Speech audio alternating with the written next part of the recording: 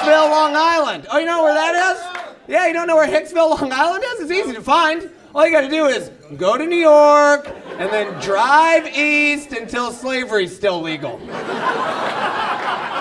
And then turn around because you're in the Hamptons. You want to come back? Just a couple of miles. Oh man, I love New York actually. I lived in New York for 10 years, but I was ready to upgrade towns. That's why I moved back to Everett. No, I left New York because I have a kid, and I'm not going to be one of those comedians that says having a kid ruins your life, you know, because that's not true. It ends it. just ends it. No, I always wanted to have kids, and that's why I was really glad when I had a son. And that's not sexist, it's just that I want to have kids, and girls become women when they're like 12. Whereas boys become men sometimes.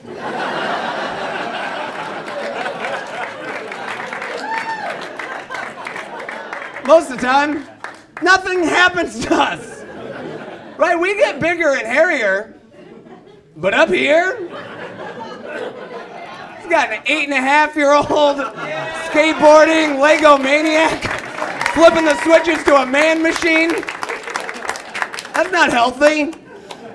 Right? We just got a little boy up there being like, what do we do? I don't know, sports, drink beer, grow a beard. Are we good? And that is why we all grow beards now, right? If you're honest with yourself, you just want to be able to look in the mirror and go, hey, at least you look like a man. I think you got him fooled. Okay. Off to Comic-Con again. Let's get out of here. On my scooter before Frisbee class, like a modern Seattle gentleman.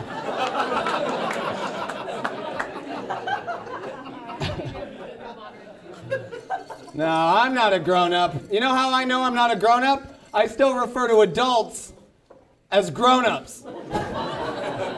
That's what children call big people. I am getting older, though. I'll show you. Take my hat off and, okay. That was not a confidence booster. Got some literal shock and awe and a couple of pity woos. I know what I look like, you guys. I'm jealous of guys that have like a nice shaped head, they can shave it down to the skin, or they have like male pattern baldness. Because I don't have any pattern going on up here.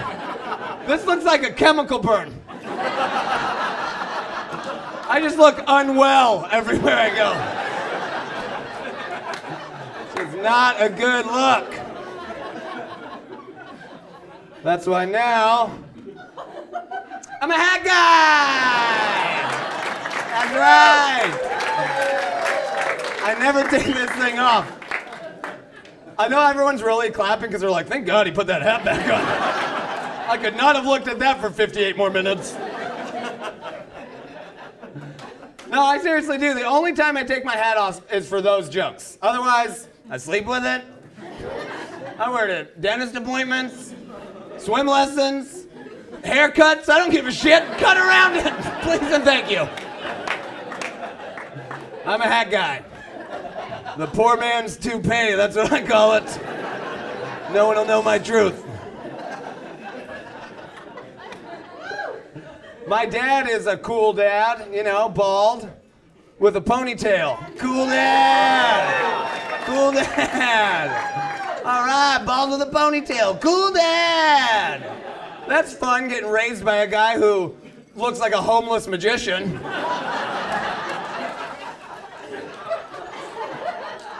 I'm always like, Dad, why would you do that to your family? Gonna stand next to you at every baseball game and soccer match? Is it just so important to you that all the other dads know you've got weed for sure?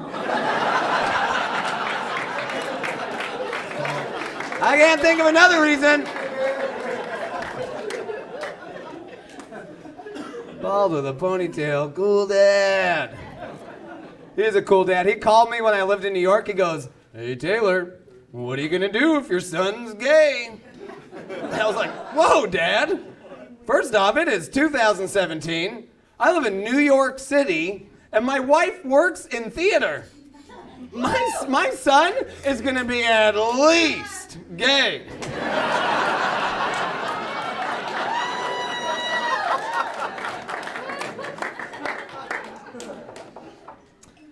I didn't say that. I was like, Dad, what am I gonna do if my son's gay? I don't know. What did your dad do?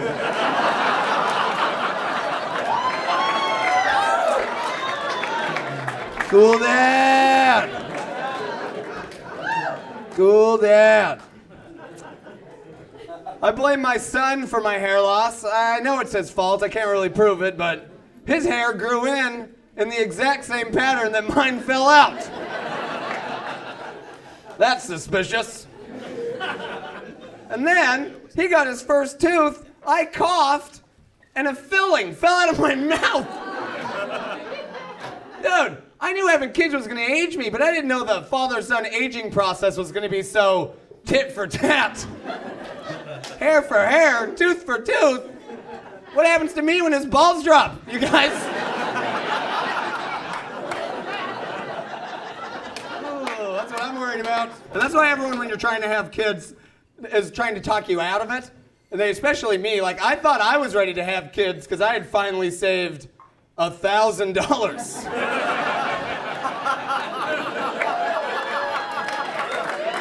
Yeah, that's right out there. A whole 1K. Gotta use a letter now. That's how much money I got. Yep. That's 3 zeros. That's enough for twins, baby. Let's go. We ready? We weren't. But there's no such thing as being ready. Like people say, oh, don't have kids, you'll fuck them up. And I'm always like, yeah, I know. That's what you do to kids. You guys can chill out, okay? I'm not saying I'm gonna do it on purpose. I'm not Catholic, you know.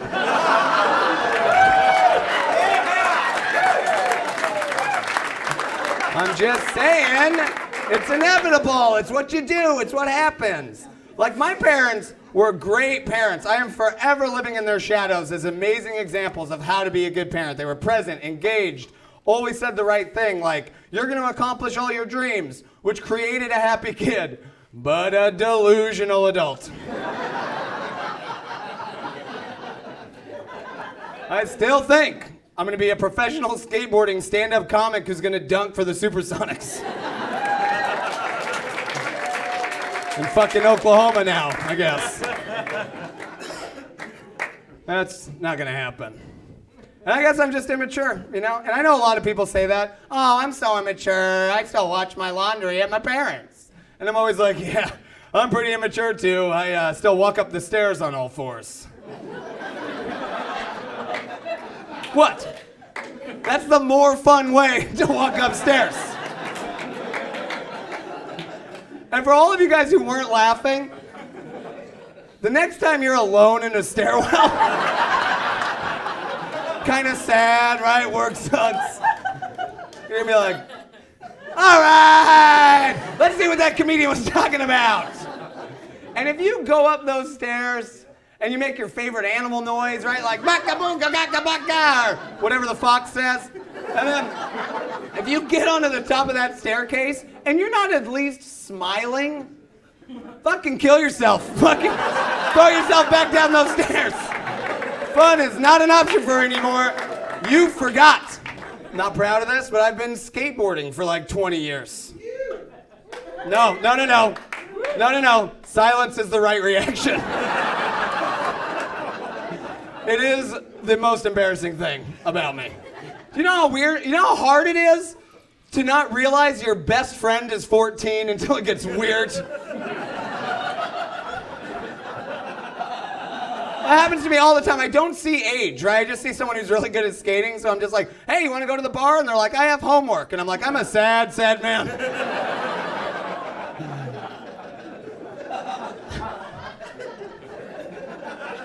You know what people call me now?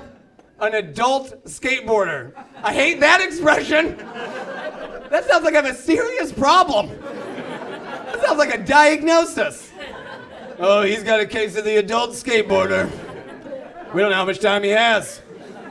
He's destined for a life of bad knees and no money.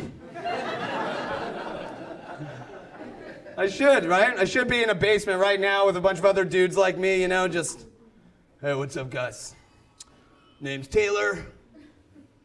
Recovering adult skateboarder. It's been 2 weeks, no shredding. Pretty stoked. It's hard, you know. A lot of good videos out right now. That's a slippery slope. One day you're watching videos, next thing you know, you're under a bridge at 2 a.m. hanging out with two dudes who met at a park, setting up a bump trail, trying to film an ender for a video that's never going to get made. And that's when you realize you left your kid in the Uber. Anyways. Fuck rollerbladers, skate or die. Good meeting.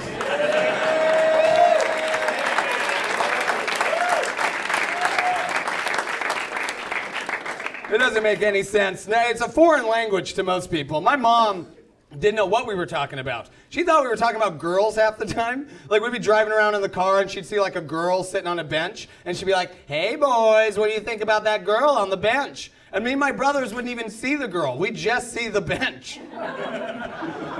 So we're like, hey, thanks for pointing that out, Mom. I'm gonna grind the shit out of that thing. Oh yeah, I'm gonna wax it up. Hit it front side, back side. And then Thomas, you can hit it, you're goofy, right? You can come in, follow it up, right? And then we can light it up, film it, put it on the internet. What do you guys think? And then my mom's like, what the fuck is going on back there?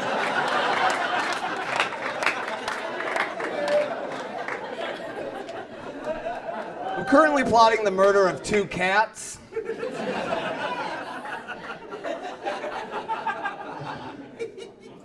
First off, you guys don't know these cats.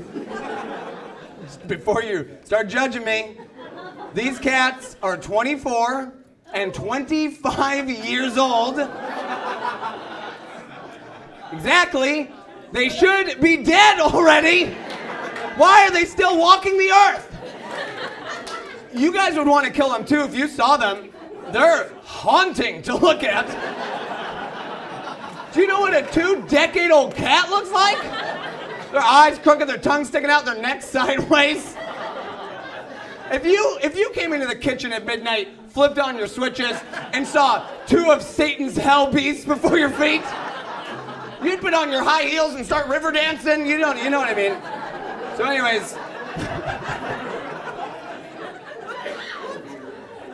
I'm a good person, guys. I used to like these cats. I used to like cat people, but these cats have turned me against both. I have no patience for either, okay?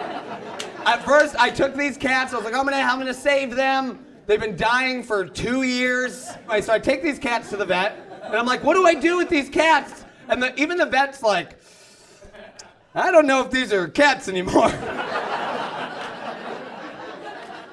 I think what's best is you just go put them back in whatever pet cemetery you pulled them out of. Just get them out of my office. I don't want to be hexed or whatever, okay? So I'm like, oh, God, I take the cats back to my house, and I'm like, what do I do with these cats, right? Like, they've been dying for 2 years. I don't know if the cat Grim Reaper has lost my address or something, but somebody's got to do this job. So I'm like, what do I do? You know, like, I feel like poison would be the nice thing, but like, you know, I could do that, right? I've seen Game of Thrones, and they're the Joffrey of cats, let me tell you. So they have it coming, but then they like shit. But then, I'm not proud of these thoughts, by the way, guys. These aren't like I'm stoked about these ideas. But then they do something really gnarly, like shit inside my pillowcase or something. And then the thoughts get really dark, and I'm like, no, I'm gonna sit on him too hard. That's what I'm gonna do. I'm gonna sit on him too hard. I'll just say, oh, I didn't see him there. Sit on him too hard. That's not what I did. I didn't do that because really the lawnmower is what they deserve. So anyways, I know. Look, I know. I can feel all of the cat people really backing up on that one. But I can feel all the dog people. I can feel you really leaning in. And I can hear your thoughts. Why stop at 2? There's so many more out there.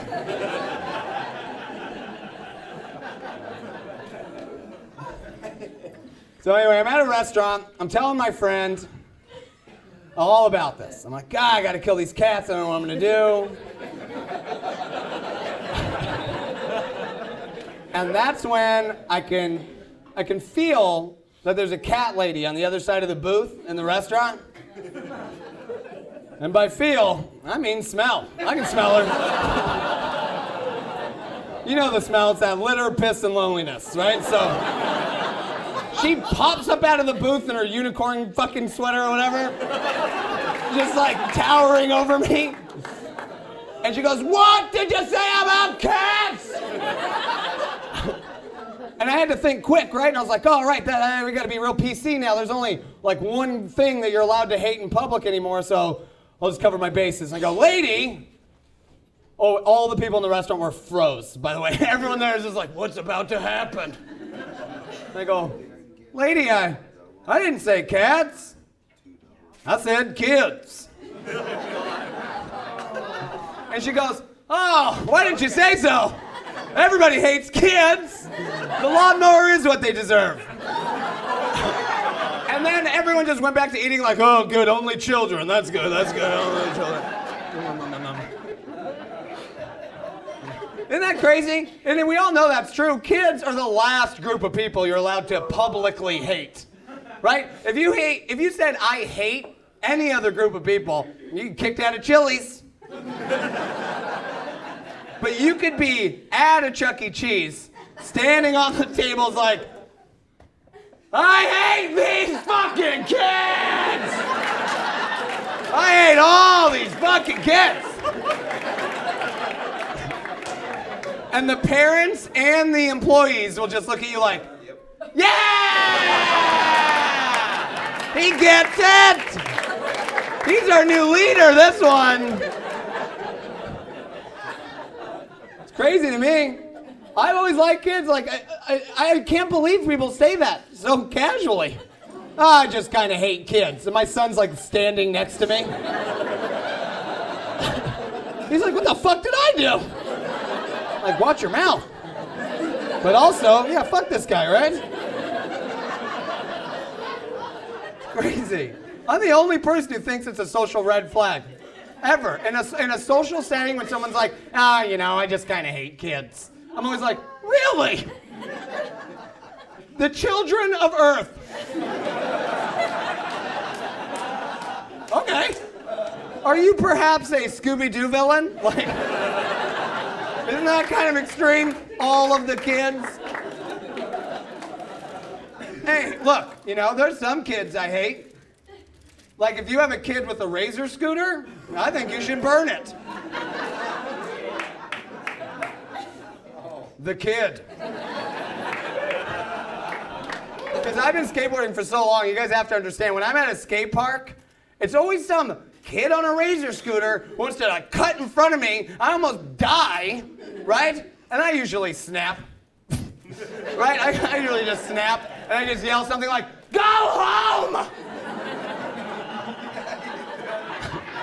Now, if I was a kid and a grown man riding a Japanese weapon around a torture rink looked me in the eyes and said, "Go home," I would have been under my bed in like 5 minutes. But kids these days are like, "Nah." I have just as much of a right to be here as you do. And I'm always like, "No, you don't. This is all I have."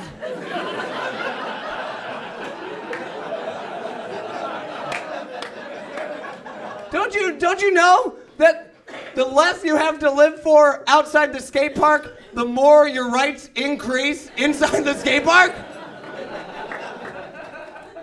And then their mom wants to come over to me and be like, "Get real, buddy, we're at a park." And I'm always like, "Get real? You want me to get real with your Tom's shoes and your Gucci purse? You want You want me to get real? Oh, I'll get real, lady.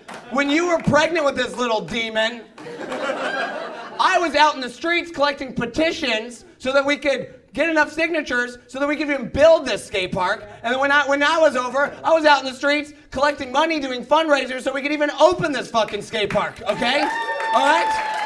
And back before that kid was even a thought in your head, back when you were still doing coke off of a chrome toilet in some Montana bathroom somewhere following the killers around, okay? When you were doing that, I was out in the streets getting kicked out of every spot in the city, and they forced us into this skate park, and this is now the only place we're allowed to exist. So don't come to me with your kid in his Mohawk helmet and his Target brand Ramones shirt and tell me to get real. You get real.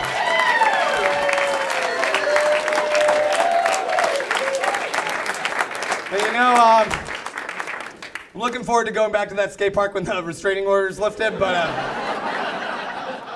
several years away.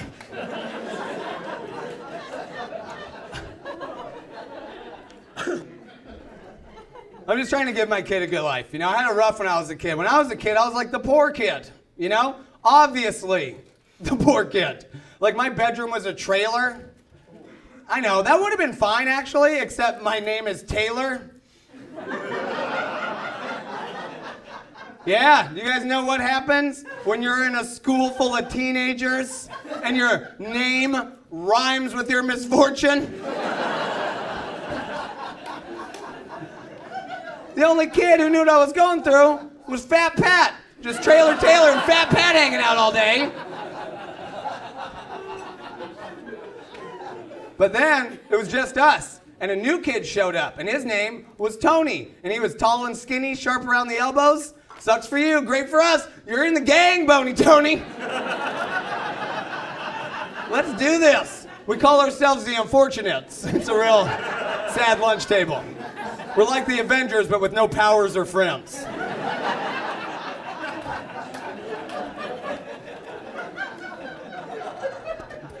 But honestly, Fat Pat and Bony Tony, they didn't have it nearly as bad as Trailer Taylor. Dude, Trailer Taylor's last name is Clark, which rhymes with park.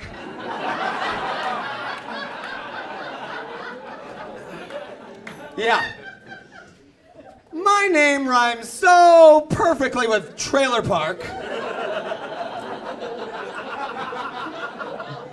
that if you make fun of me, you sound like a goddamn English lit major or something.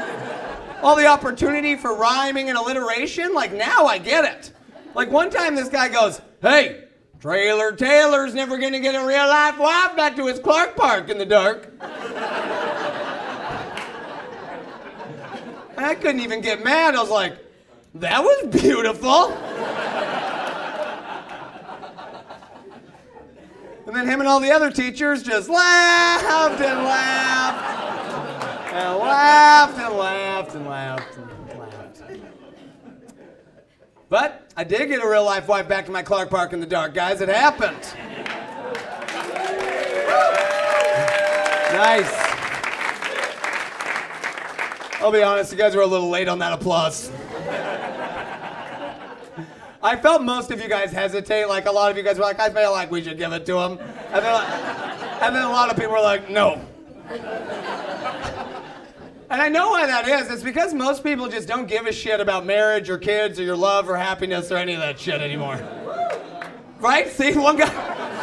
And I know people feel like that. That's why at my wedding we wanted to do something really different. We wanted to have like an epic wedding, but we were broke, right? So we did something that revolutionized weddings, and we did a wedding open to the public,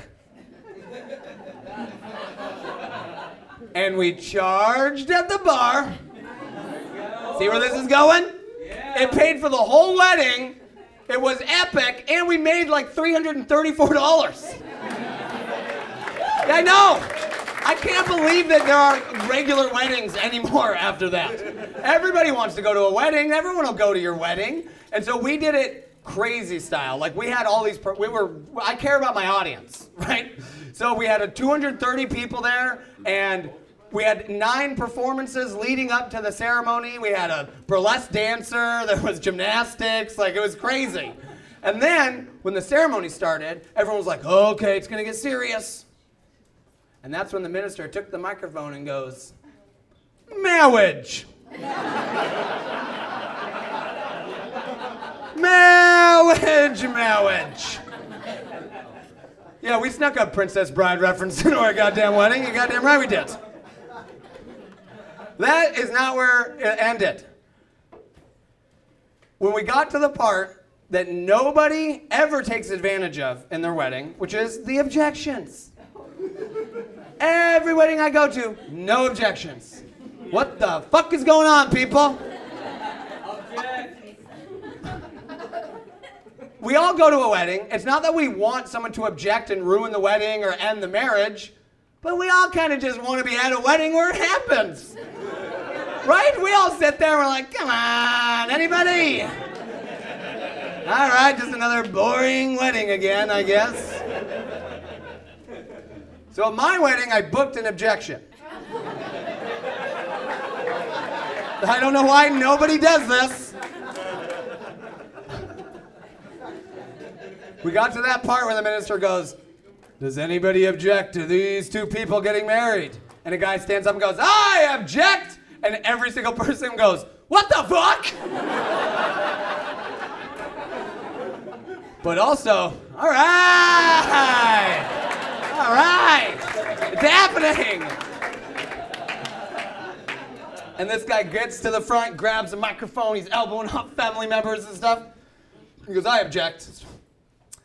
I object. Not to this marriage, but to marriage in general. And then he gave a 5-minute, articulate, brilliant speech about why marriage is a garbage institution that no one should be involved in. And at my wedding, got a standing ovation.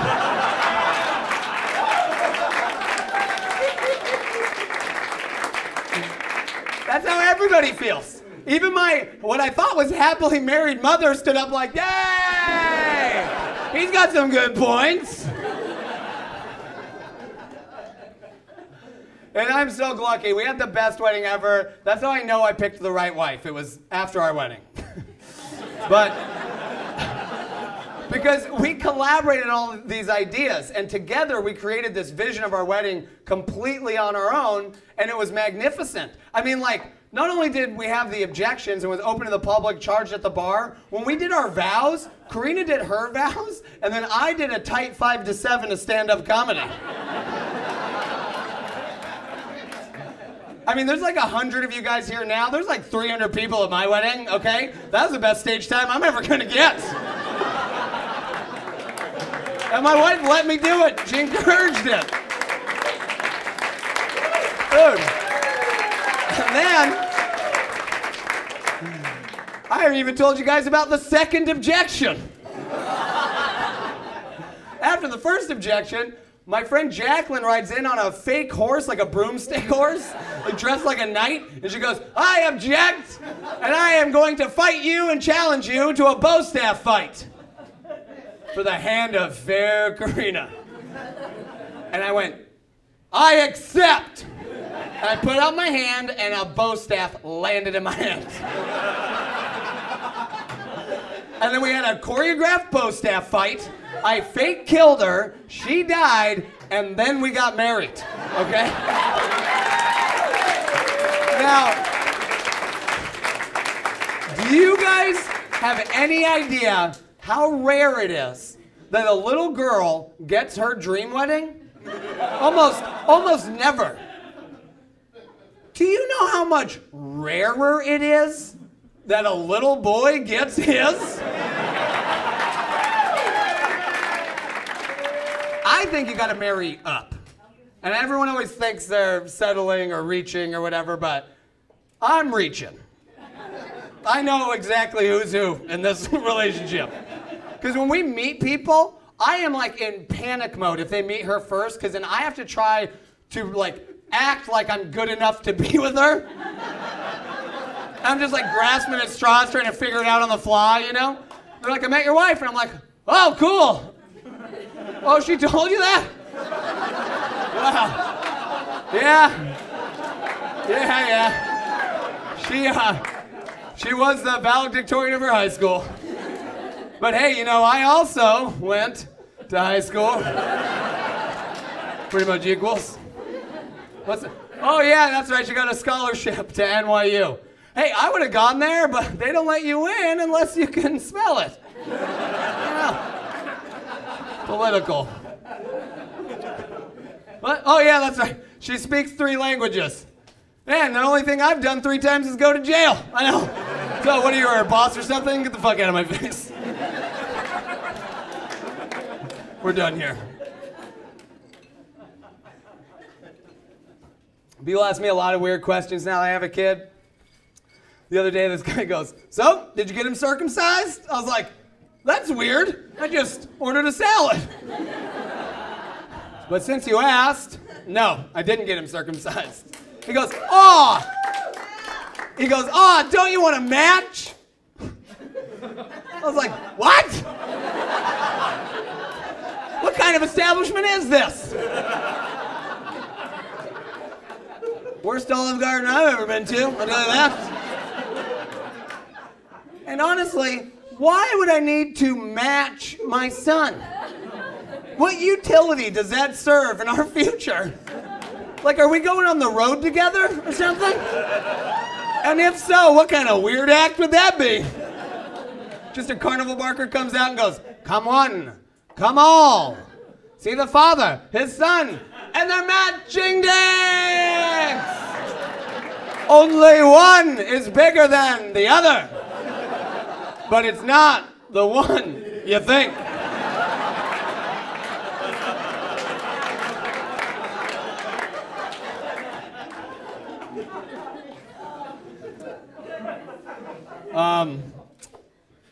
We've reached the dick joke section of the night. When I first started trying to have kids, my friend goes, so, you gonna pull the goalie? And I was like, what? Oh, like not wear condoms? Oh, okay, well, I'll play along with your metaphor. I pulled the goalie a long time ago, but I am excited to start shooting for the goal. Yeah, you know, I've been hitting it into the stands for years.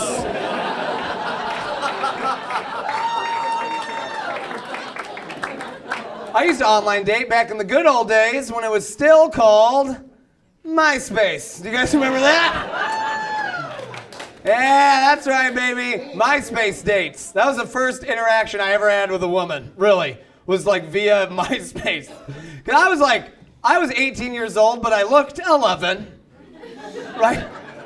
My hair was parted in the middle, bowl cut style, right? My name was Trailer Taylor, for God's sakes. I wore a cape most days, like it's just... So I'm sitting there on MySpace, and I can't believe that all these pretty girls are on there with their pretty faces, just open inboxes. So I'm just sitting there like, wanna go on a date? Send. Wanna go on a date? Send. Wanna go on a date? Send. Just spamming all of MySpace, right? Wanna go on a date? Send. I had a huge keyboard. Wanna go on a date? Send. Wanna go on a date? Send. Wanna go on a date? Send. Reaching all the way across. Tiny guy. So eventually, one of these girls gets back to me like, I'd love to go on a date with you. And I was like, holy shit! I gotta get ready. I gotta fucking part my hair down the middle like I always do.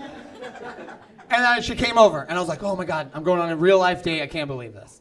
So I get to the front door, and I open it up, and she's beautiful. And her very beautiful face is, I don't know, like 8.5 feet off the ground. She is the tallest person I've ever seen in my life.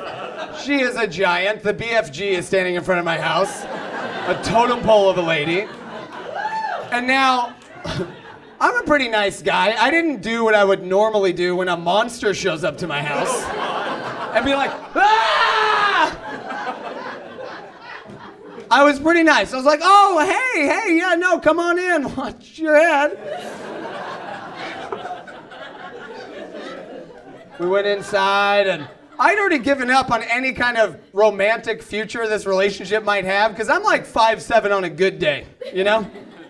This is not going to happen, right? So I just gave up, and I started doing what I normally do before I do stuff, when I was 18 in a white trash skater piece of shit from Everett. Get as high as humanly possible. So I go get this humongous bong that I had at the time. It was like on a furniture dolly. I'm like wheeling it over like this. Hey, how you doing? Nice to meet you. Oh yeah, no, that's right. What? What's that? No, I can't really hear you. Your mouth is very far away. Just speak up. So anyway, I start loading this thing up, and at the time I used to smoke tobacco and weed at about a 50-50 ratio inside my bong because I'm from Everett. And so I start loading this thing up, and I can hear her being like, "Are those drugs? Are you smoking drugs?" And I was like,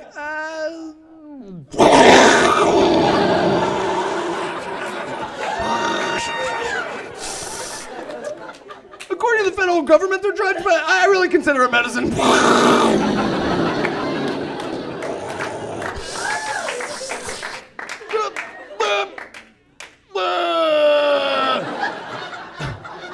And the next thing I remember is her holding me by the shirt and going, "Are you okay?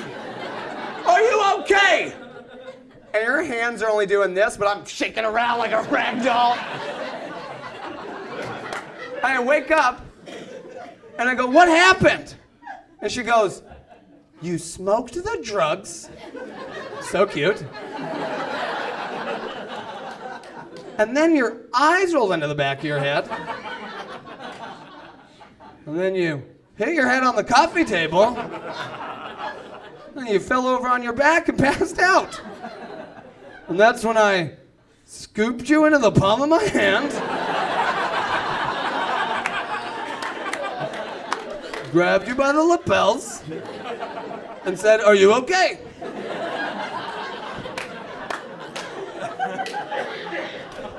And I remembered her saying that she didn't know what weed was and that she'd never seen anybody smoke weed before. So I played it off. I was like, "Oh, okay, good. That's how you do it. That's how it looks, that's how it works. That is how smoking weed happens." In the future, if you see someone smoke weed and they don't hit their head on the coffee table, they're doing it wrong, okay? So she totally bought it. I was like, "Oh, okay, let's go see Tank Girl," or whatever movie we're going to see. And then we get inside the car, and I unroll the sunroof so a giant giraffe neck can stick out of there, right? All right, guys, you got to get on board with these tall jokes. Right? They are my natural predator, and this is my only defense against them, okay? So anyway, she's in there, bugs are getting stuck in her teeth or whatever, and we're driving. And I realized that whole ODing on weed thing that no one thought was possible, that I just proved possible, it kind of killed my buzz. So I took out my car bong. We all have car bongs. Pull this puppy in. And it wasn't really a bong. It was a ketchup bottle and a trombone mouthpiece, but it was mine and I loved it. So I pulled Gary in, and me and Gary are sitting there, and I realize I don't have any weed. But hey, there's some in my shoes, so I grabbed some of that out of there, put that in there. Oh, I don't have any water, but you know, I'm a white trash skater piece of shit from Everett, so I got some Mountain Dew floating around. Put a little Mountain Dew in that guy. Oh, I don't have any tobacco. No big deal. They're pretty much free in every gutter, right? So I pull over, grab a Newport out of the trash, right? I'm mixing that in. And she's crying, I think. I forget. But anyway, I start smoking.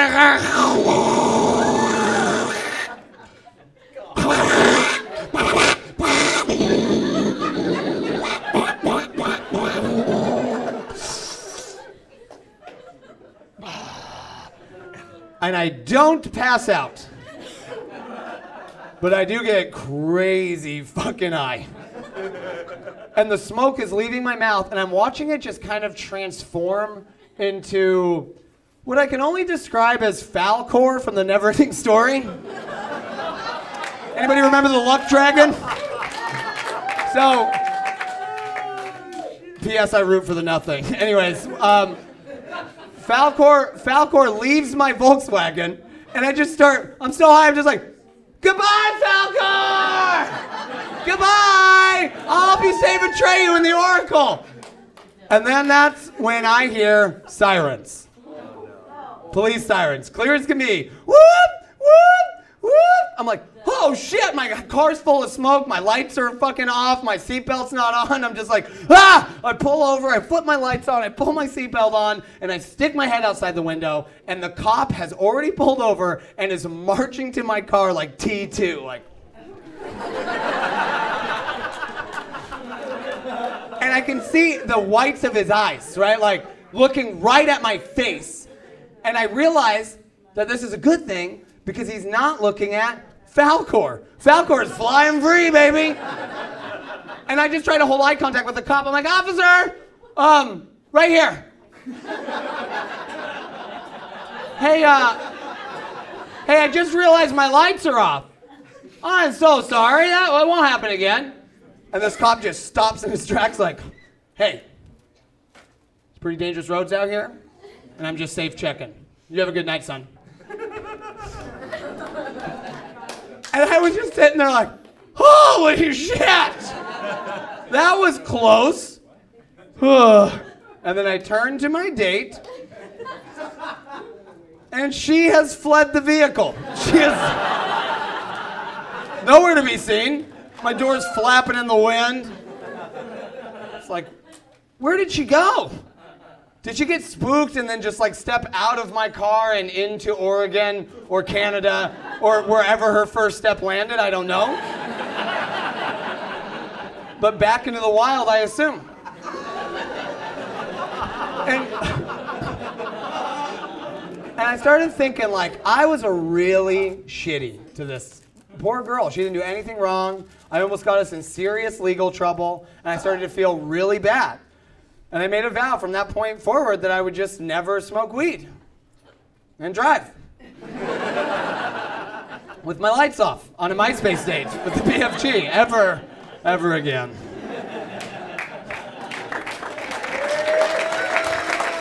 Thank you. Oh, man. So I'm lucky to be married, man. I'm lucky to get married up. I am lucky that my wife is from Brazil. Whoa. Yeah. No one thought Trailer Taylor would get a Brazilian. I thought they were reserved for fancy people. No, I got one. I actually went to Brazil, had an amazing cultural experience. I sat on a bidet for the first time. What in the butt? Who here has ever used a bidet? I don't believe the people who raised their hands.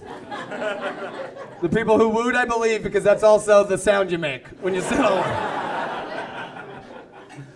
If you don't know what a bidet is a French word. In English, it means addictive tickle.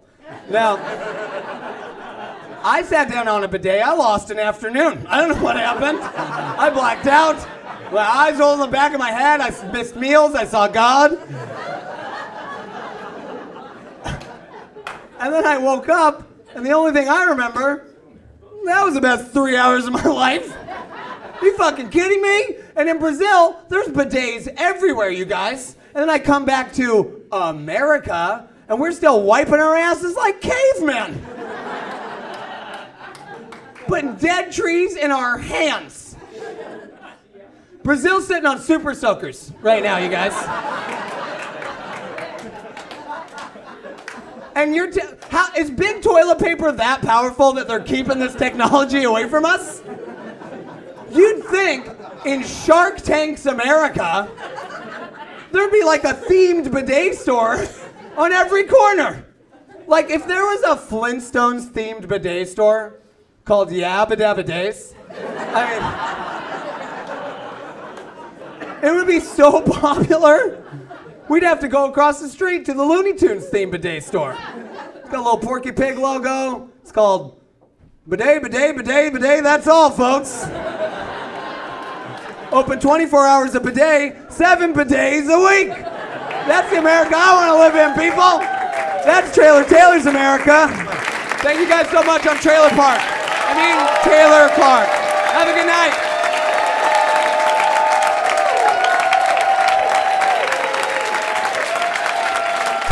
The one and only Taylor Clark.